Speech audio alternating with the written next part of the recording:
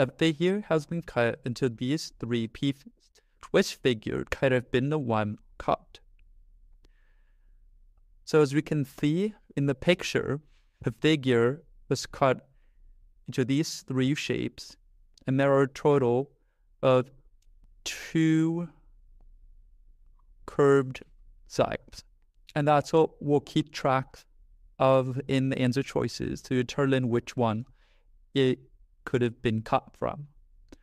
So answer choice A has a total of 2 curves, one here, one here. Answer choice B, if you would have 2 curved sides, then there wouldn't be any pointed side like that or like that in the picture. So answer choice B is not correct. In answer choice C, we have 1 curved, so that's not right. In D, we don't have any curved sides. And in E, we have